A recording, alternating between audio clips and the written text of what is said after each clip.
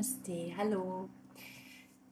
Ich bin Stefanie Klees und das ist die liebe Leo, Eleonora, aber als sie noch schnell rennen konnte, war das ein zu langer Name, deshalb Leo.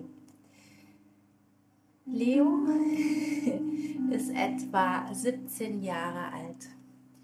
Das ist sehr, sehr alt für einen Hund in ihrer Größe, vor allem für einen Windhund aus Spanien, der vielleicht nicht mit den besten Bedingungen aufwachsen konnte. In Spanien werden diese Hunde zudem auch extrem ausgebeutet und für Rennen missbraucht und leben wirklich unter katastrophalen Umständen dort. Ist vielleicht eine der sensibelsten und am meisten missbrauchtesten Hunderassen der Welt und drum war es mir auch wichtig, so einen Hund aus Spanien aufzunehmen. Die Leo ist aufgrund von ihrem Alter gelähmt, weil sie sowas Ähnliches hat wie Arthrose in der Wirbelsäule und das drückt halt extrem auf die Nerven. Und dadurch hat sie zwar noch Gefühle in allen Gliedmaßen und auch Kontrolle über Kot und Urin, aber sie kann nicht mehr stehen selber oder laufen. Und dieses Video ist, um zu zeigen, wie ich sie massiere, weil man, wenn natürlich so ein Hund gelähmt ist, dafür sorgen muss, dass trotzdem die Muskeln auch ein bisschen aktiviert werden und dass auch die Beweglichkeit noch zu einem gewissen Grad halt erhalten bleibt, um das Wohlbefinden halbwegs auf einem gewissen Level zu halten. Durch ihre Lähmung, die sie jetzt seit 3 Monaten schon hat, ist sie natürlich auch magerer geworden, weil der Körper die Muskeln, die er nicht braucht, halt einfach abbaut. Und deshalb möchte ich euch auch ganz herzlich bitten, davon abzusehen, zu sagen, die ist zu dünn oder wie sieht die denn aus. Man kann das vergleichen mit einem Mensch, der einer der ältesten Menschen der Welt ist. Und die sehen auch nicht mehr so aus, wie sie aussahen, als sie jung waren. Und so ist es halt bei dem süßen Hund hier auch. Und mit Sicherheit sind ihre Tage gezählt. Ich weiß nicht, wie lange sie noch bleibt. Es können noch 2 Tage sein, es können noch 2 Monate sein. Sie hat einen sehr sturen Kopf. Es kann durch ihre Willensstärke auch noch 2 Jahre gehen, keine Ahnung. Aber ich habe mir gesagt, solange sie noch will und ich noch kann, gehen wir diesen Weg gemeinsam. Okay, Hühnchen. Und dieses Video ist wirklich zum Zeigen, wie ich sie massiere, weil als sie plötzlich dann gelähmt war, wusste ich nicht, wie ich sie unterstützen kann, wie ich sie massieren kann und habe dann für viele 100 Franken Physiotherapie in Anspruch genommen für sie und habe mir das halt zeigen lassen. Und ich würde mir einfach wünschen, dass das Video vielleicht jemandem hilft, sei es unseren Hundesittern, die zu ihr schauen, oder sei es, dass irgendjemand anderes, der in derselben Situation ist oder vielleicht einfach ein Tier hat, dem er was Gutes tun will, mit dem Video Freude hat. Genau, ich werde während dem Video nicht allzu viel sagen und versuchen mit Gesten zu zeigen, was ich zeigen möchte. Wir werden das Video auch ein bisschen im Schnelldurchlauf machen. Also diese Massage geht normal noch ein bisschen länger, aber ich werde es ein bisschen abkürzen, dass ihr nicht so ewig gucken müsst, aber dass ihr so wirklich so ein bisschen wisst, um was geht es da. Und jetzt werde ich das noch geschwind auf Englisch sagen, damit auch die Menschen von dem Video profitieren können, die kein Deutsch können. Und falls euch die Musik gefällt, die da im Hintergrund läuft, das ist meine CD. Ich verlinke sie euch dann noch. Okay, for the English speakers, welcome, Namaste, I'm Stefanie Klees, and this is my beloved dog Leo. Eleonora is her full name, but it's a long name, and when she was able to run fast, you had to call her Leo to make her stay by your side. So, Leo is very old. She's about 17 years old, which is a very, very old age for a dog of her size. And she's a rescue dog, a sight hound from Spain. And she is even more old because in Spain usually they don't live under good circumstances. They're brought up in an environment which is very challenging, and they're used for hunting, and they don't have a good home usually and good conditions to live in. So even in these conditions, her age is really impressive. And because of her age, she had something in her back like arthrosis, which caused the nerves to be damaged. And because of that, she has been paralyzed for the last 3 months. So because of that, I was looking for ways to support her, and I was in contact with physical therapists to show me how to massage her properly, to give her a kind of well-being and to help her not to get so stiff, because that's a usual part. If you don't use the legs, the muscles, the body, everything becomes very stiff. So because I didn't find proper material to learn from, I engaged with those physiotherapists, which were really good but also quite expensive. So I tried to support you with some material, how to do a proper massage for your dog, whether it's paralyzed or whether you just want to do something good. You can hopefully profit from it. I would like you to keep in mind that she is really very old, that she has been paralyzed for a quarter of a year, which really makes the muscle go away so fast. I mean, it's the same with paralyzed people, and so please don't say things like she's too thin or how does she look, or just keep in mind she's one of the oldest sighthounds maybe that is existing, and don't judge. That's just something really important. What else can I say? I try not to speak too much during the video. I try to explain more with gestures what I'm doing. And usually the massage would be longer, it's extended, but in this video I try to keep it short because I don't know how long the camera will record, and the other thing is that I don't want you to have to look such a long video. So extend the massage for as long as you desire, as long as your pet desires. So yeah, I think we can get started. And if you enjoy the music as well, it's my CD where I play the harp for you, so I will link it down there so you can get more information about it. Let's go! Also, Mase, bist du fertig? Legen wir los.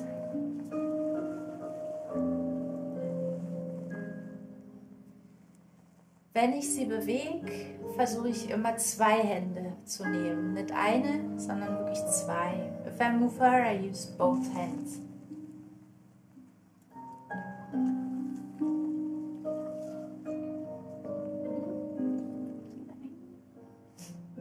And if she does, that's happiness. That's a happiness sound. Maybe some dogs do it when they play. Pay attention, they really do. And she did that very, very often in the last few months. Whenever she was happy, like she made a poo, she did it. Yay, I'm released. Or she calls me and I come and she does it. So many occasions, and if she does the sound, she feels good, she feels happy. Also dieses Geräusch, dieses ist ein Fröhlichkeits-Zufriedenheitsgeräusch. Vielleicht ist euch schon mal aufgefallen, dass viele Hunde das machen, wenn sie spielen oder so. Das ist wirklich ein Geräusch, wo man kennt, wenn man seinen Hund ein bisschen beobachtet. Und die Leo hat sich das in den letzten Wochen ganz doll angewöhnt, um zu zeigen, dass ihr wohl ist, dass sie zufrieden ist. Und wenn sie dann zum Beispiel ein Häufchen gemacht hat und dann war sie erleichtert, dann hat sie das gemacht, das Geräusch. Oder wenn sie bellt und ich komme, dann macht sie das, weil sie sich freut. Oder jetzt, wenn ich sie umlager und es ihr wohl ist. Dieses Ding, das liebt sie. Diesen Bällchen. Geh mal sanft über die Stellen, wo noch Substanz ist, wo noch Muskeln sind, wo noch weicheres Gewebe ist. Nicht über die Stellen, wo einfach nur Knochen sind. Das ist nicht angenehm. This thing, she really loves this little ball. Just use it where there's still some soft tissue left. Don't use it where there's just bones. And don't go over the back. It will be uncomfortable. Just go along the side. Und auch nicht über die Rückenwirbel gehen, sondern wirklich an den Seiten vorbei.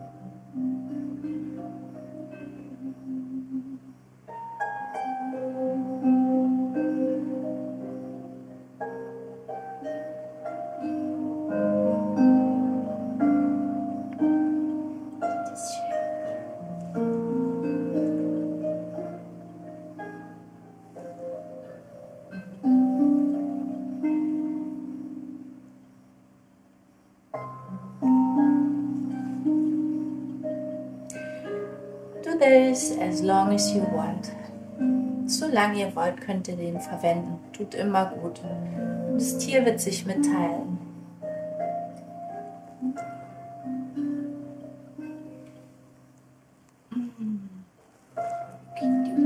Ears. Kleine Öhrchen haben das gerne. Ja. Genau.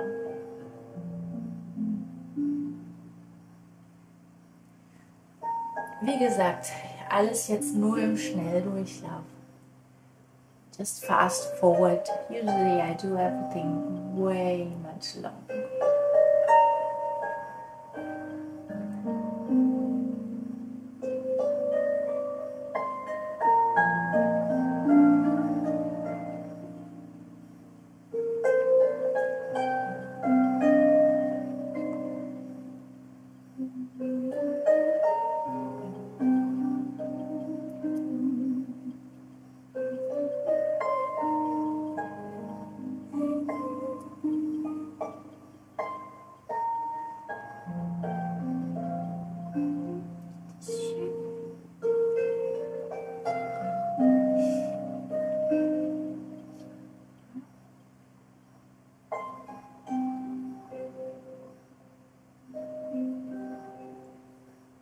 Lasst euch einfach von eurer Intuition führen. Guckt auf die Signale von eurem Tier. Es wird sich mitteilen, ob ihm wohl ist. Just let your intuition guide you and keep your head in mind and watch the signals. It will show you its comfort.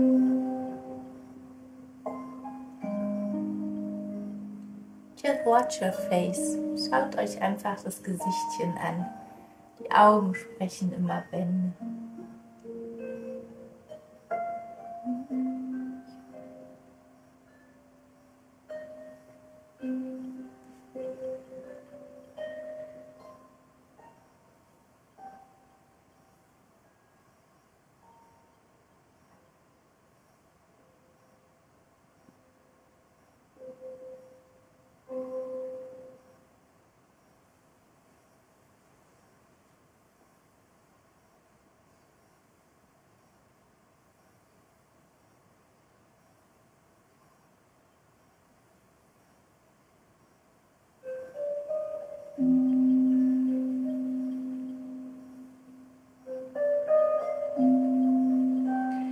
Wenn das Tier wirklich gelähmt ist, ist es froh, wenn man das Beinchen unterstützt, wenn man es bewegt. Sonst ist es manchmal ein bisschen unbequem. If your pet is paralyzed, sometimes it's grateful if you support the leg while moving, because otherwise it might be a bit uncomfortable.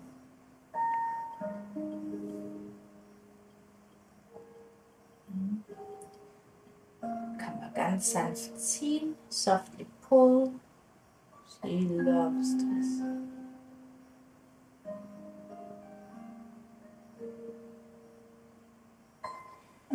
Something else she loves is if I vibrate. Wenn ich hier vibriere, das liebt sie auch. Wie ist los? Hey, was machen wir?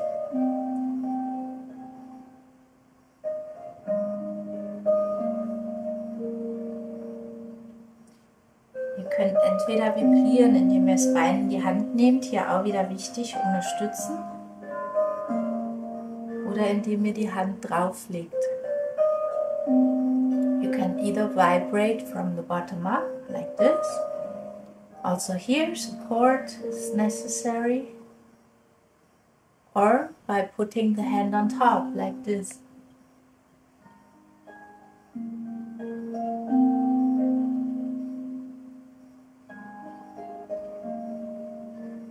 Also here, support the leg. Auch hier Beinchen unterstützen.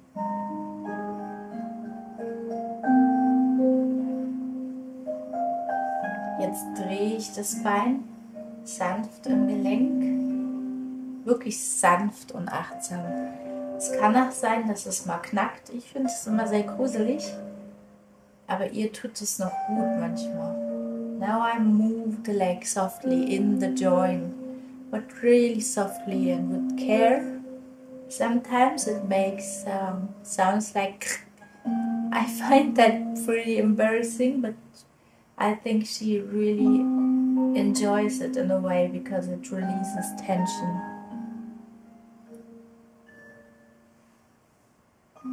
Now start moving in circles.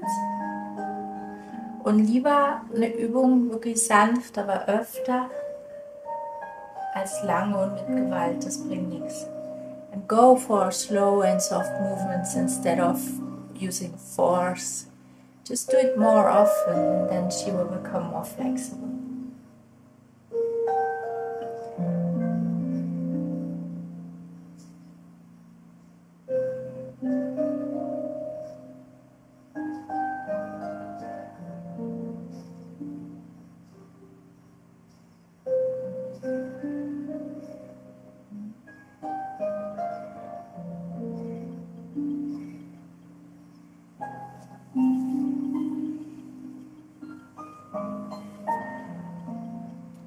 Now,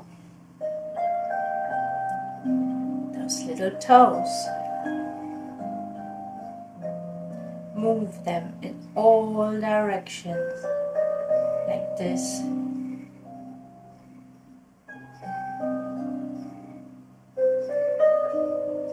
And make them long, like this. It's also great for releasing tension. I like to do it on both paws at the same time, usually. Hier die Zehen bewegen in alle Richtungen und auch die Nägel abrollen, das löst auch wieder Spannungen. So.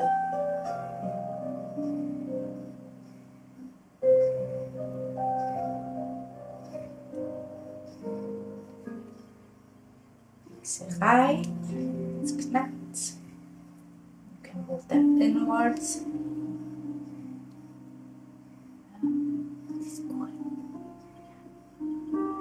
And outwards.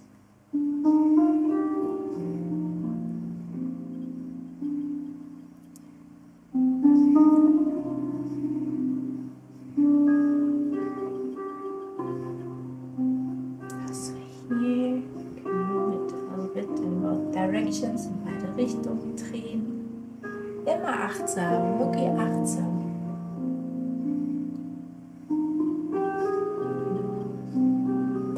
Ich habe sie noch viel höher gelegt, weil es hier gerade damit wohler war. Und da ist die Übung, die für sie am schwierigsten ist, weil sie da am steifsten ist. Und weil das wahrscheinlich auch sehr in den Nacken geht, wo einfach die Stelle ist, wo bei ihr am sensibelsten ist. This is the most difficult part for her because she's pretty stiff here. She doesn't really like that too much, but it's necessary. And so it's good to make it slow and soft and with a lot of repetitions. Es ist auch gut, wenn man das sanft macht und nicht grob und mit vielen Wiederholungen, wenn es so eine Stelle gibt, die sehr steif ist. Wurscht das.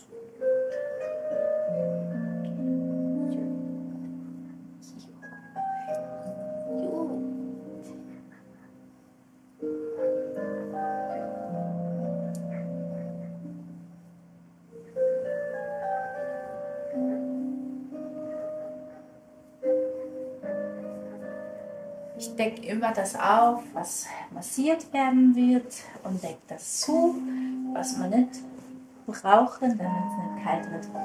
So I always cover the parts which we don't need and I uncover the parts that we will go on massage. And the back part is pretty much similar to the front part, pretty much similar exercises and movements. Und hinten machen wir im Prinzip das gleiche wie vorne auch, mehr oder weniger. Ich fange jetzt wieder an mit den Zehen. Ich weiß nicht, ob ihr es seht. Du musst ein bisschen rollen. Vorne auch. Bewegen mit den Zehengelenke.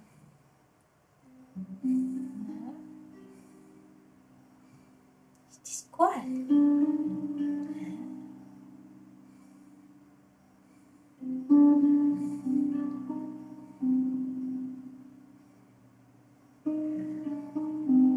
I start with the toes and then move them like the ones in the front, pretty much the same.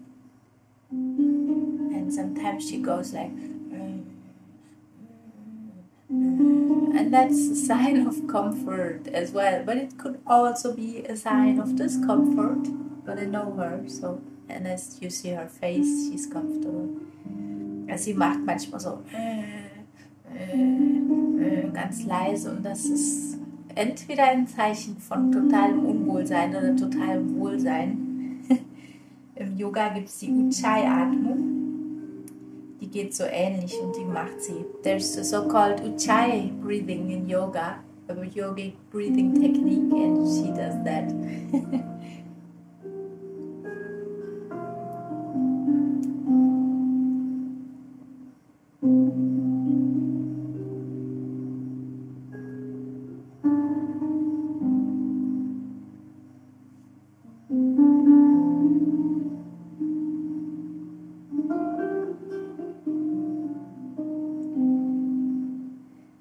She doesn't really have control about the paws very much. When she tries to stand, you can feel they're very wobbly here. They have more tension. Sie hat auch über die Hinterpfoten nicht mehr viel Kraft oder Gewalt. Also die hängen eigentlich runter, die kannst du nicht mehr gut rumdrehen. Das sind halt die Nerven, die nicht richtig funktionieren. These are the nerves. But she feels all of that, and when she dreams, she moves the paws and everything. Then she's able to run. Und sie fühlt es alles, und wenn sie träumt, dann bewegt sie auch die Pfötchen, kann bestimmt auch wieder rennen. Okay.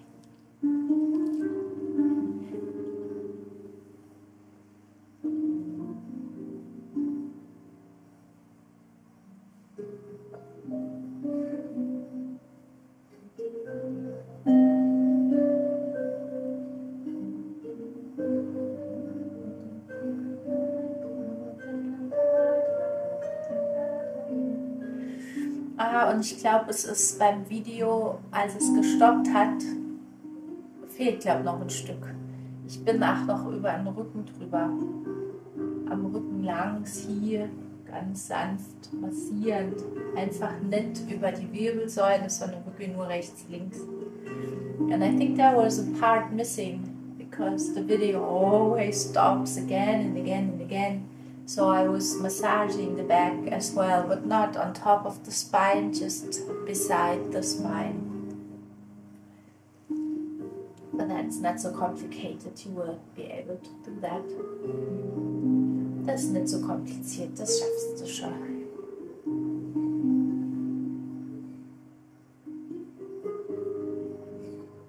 Und jetzt, wo ich die Hinterbeine massiere, fällt mir ein, dass ich noch vergessen habe, dir beim Vorderbein was zu zeigen. Und zeig dir das schnell noch. Now I just remember I forgot something at the front leg too. Which is massaging it like that. She loved that. Nämlich das da habe ich dir nicht gezeigt. Das ist auch noch was sie wirklich liebt. Weil diese Partie auch noch so ganz wenige Muskelchen übrig sind. Und so ein bisschen verwöhnt. Okay. It's also important. And she really loves that.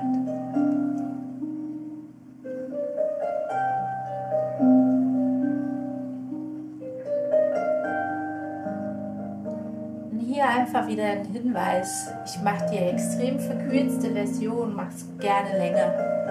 And again, just to say, this is the very short video version, so please extend it as long as you and your pet desire. I usually go for 1 hour or so. Ich mache das gerne so eine Stunde lang, ein Viertelstündchen pro Bein. Auch mal schauen. Hier, ne? Das ist gut.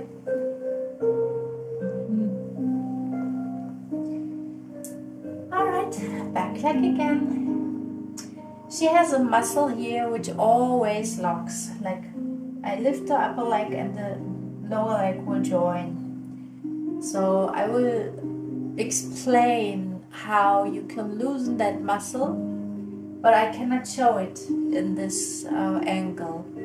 The muscle is right here in between the legs and goes like this together. So I put my finger inside and really softly go in like little circles.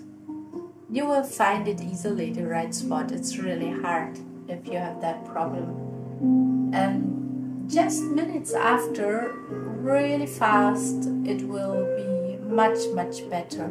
You saw how much the leg lifted. Now look, seconds after, it's way better already. Way better. Also sie hat da einen Muskel, der immer wieder sehr verkrampft. Der sitzt genau zwischen den Beinen. Und ich kann dir nicht zeigen, wie das aussieht aus dem Winkel da. Aber ich kann es dir erklären. Also der ist genau zwischen Beinen und der verkrampft sich dann und da stecke ich quasi wie ein Finger dazwischen und gehe dann in sanften Kreisen hin, um den zu lösen. Und du hast gesehen am Anfang, das untere Bein kam extrem mit dem oberen mit und jetzt ist es schon viel freier. Mal sehen, wenn ich nochmal ein bisschen drehe. Warte mal. Jupp. Ich muss immer ein bisschen anpassen, ne? So, ist gut. It's always important to check if she is still comfortable. Better, huh? Yeah.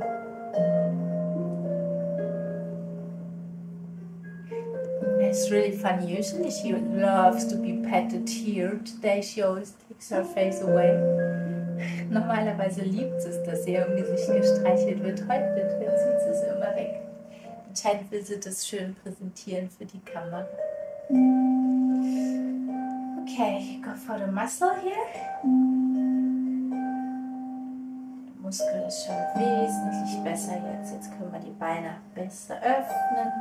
Kann wieder reingreifen. Das alles so sanft kneten. Now we can spread those little cutie legs a little bit more. Wir sind jetzt mit dem Hinterbeinchen fast durch. Was ich einfach noch gemacht habe, ist das Beugen, so wie vorne auch. Das hat sie auch nicht sehr gerne, aber es ist sehr wichtig, dass man da nicht so steif wird. This is something we've been showing before the video was stopping again and I didn't realize it. Bending the legs, which she doesn't really prefer, but is necessary to prevent stiffness. And now I will show you how to change her to the other side. There are two ways. Jetzt zeige ich dir noch, wie man sie drehen kann. Und da gibt es eigentlich zwei Wege.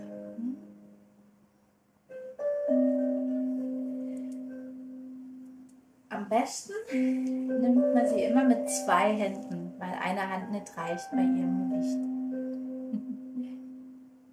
It's good to take two hands because she is quite heavy and one hand is not enough and might cause her pain. Jetzt ziehe ich sie erstmal zu mir, noch mehr an den Rand. So I pull her closer to me. Ja, ist gut, ne? Closer to the edge, like this. Jetzt habe ich sie hier. Und dann drehe ich sie auf den Rücken. Und das liebt sie. Sie wird danach das mit sehr viel quittieren. Then I will turn her to the back. And she really loves that and will do a lot. Let's see. Really? She's good? Ja. Ja, ist das schön. Ja. Ja. Ja, mach noch ein großes. Los. Los. And I can also use the chance and massage her softly a little bit more from this way. Da kann ich auch die Chance nutzen und sie noch so ein bisschen massieren. Das ist schön. And then I can just flip her over. Und dann kann ich sie einfach so drehen.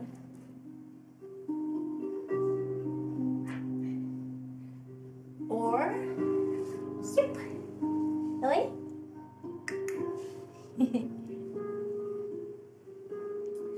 Und der andere Weg zum Drehen wäre, dass ich sie halt hochhebe. Das zeige ich dir auch noch gerade.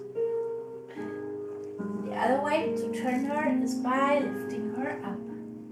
I will show you this quickly too.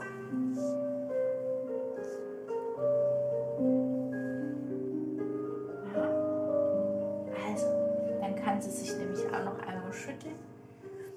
Auf 3. 1, 2 und 3. Ja, wir waren dann noch gar nicht eingerichtet. So this way she can shake, even though we were not ready. So, jetzt nochmal schütteln. Schüttel dich noch einmal. Nee? Schnell. Nein. Mal schütteln. No more shaking. Okay. Wow.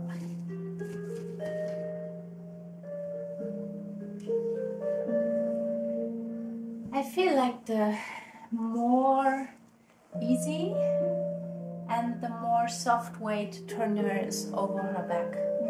Ich habe das Gefühl, der einfachste und sanfteste Weg ist, über den Rücken zu drehen, nicht durchs Hochheben. Aber manchmal tut es ja gut, sie auch noch, dass sie sich noch schütteln kann.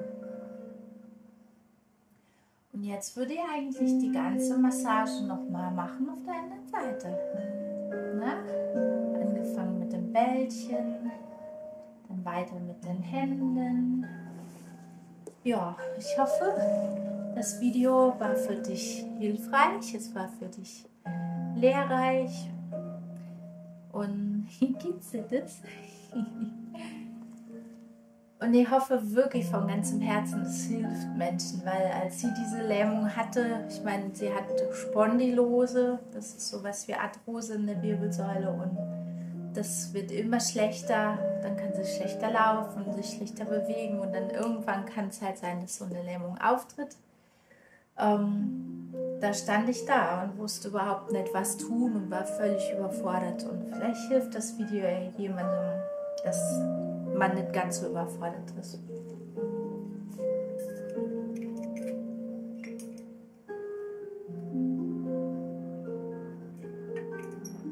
So I really hope that this video will be helpful.